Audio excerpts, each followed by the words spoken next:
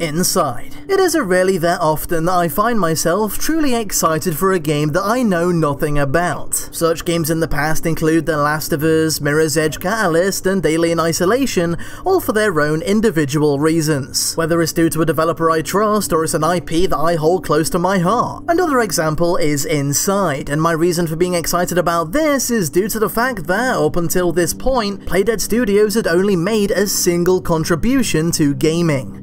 Limbo. After playing that, I was pretty confident that Playdead knew what they were doing, because I really enjoyed Limbo, and news of a sequel or spiritual successor a few years ago had me champing at the bit. Is it champing at the bit or chomping?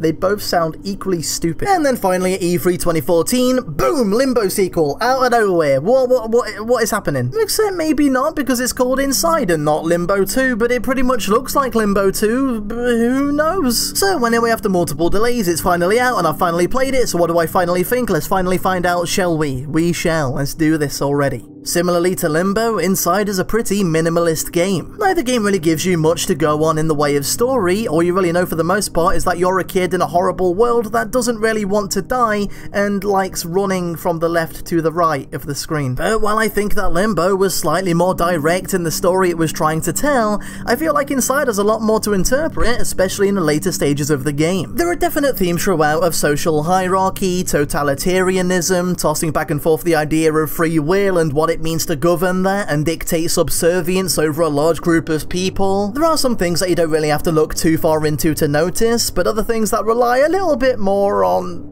well, wild interpretation, really. Like, I've seen so many analyses and perspectives and theories about what certain parts could mean, where it just feels like there's no real connecting thread between one strange event to another. With Limbo taking place in, well, limbo, it played with the idea that things didn't really need to make sense. You are in the afterlife, after all. But in Inside, it does kind of feel like it goes from telling some kind of pseudo-narrative to just giving you some crazy weird imagery with no real payoff at the detriment of that pseudo-narrative, and I did have a bit of trouble jungling both at times. I don't know, it's certain things where it's like they wanted to create a world, but at the same time they wanted to make another game like Limbo that had no rules, and I don't know if it really can do both. Saying that though, the imagery of the game is still really nice. I don't think the game really stands out to me on a stylistic level quite like Limbo does, but I guess that's part of going 3D. Inside does a pretty good job of keeping you hooked from start to finish. It's cinematic, terrifying, and the puzzles are all pretty effective. They definitely do seem quite a lot more refined than Limbo's puzzles did. I don't know, maybe I was just an idiot when I first played Limbo, but the puzzles did tend to get a bit annoying after a while, both in terms of difficulty and the balance between the puzzles and the actiony, platformy bits. I don't remember a single point in Inside where the game really stumped me and forced me to take a break. Not to say that it was easy by any means, but that it was designed intuitively and effectively to guide you to where you need to go, instead of just being like, alright, I can't. Oh my god, what do I do? There are also quite a few sections in this game that were very reminiscent of Oddworld, solving puzzles throughout the game, saving people along the way, sometimes even controlling their minds to get them to help you out. It's a cool little thing that separates the game from Limbo a little bit more, making it feel more reminiscent of a 2D adventure game than a run from left to right until you win kinda game. Not that Limbo is that.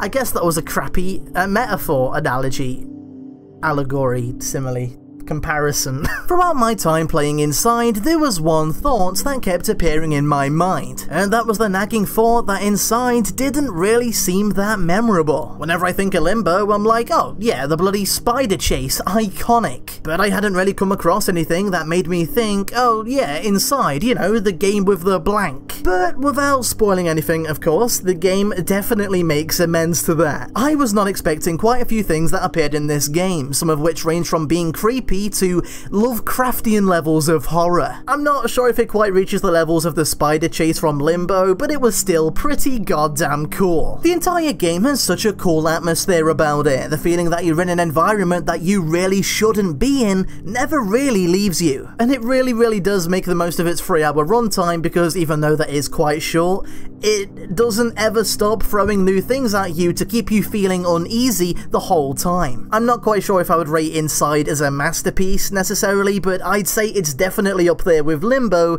and is a game that will no doubt be playing back in my mind for years to come. Also, on a side note, I really like how they handled the music in this game. Instead of having a conventional soundtrack, the quote-unquote score was always being created by an object on screen. Like, for example, near the beginning of the game, there's a puzzle where you have to turn this machinery on, and the machine itself creates a nice little rhythmic beat. It sounds cool, and what I thought was music making me panic was actually this train in the background, making me feel tense. A barrel that rolls towards you creates a rhythmic rhythm, for lack of a better word, to make you panic even more. There are a lot of examples of this, but I can't really remember now because I'm going off the top of my head. But yeah, that's another cool part that I really thought was really cool. But yeah, that's it. That's Inside, the end.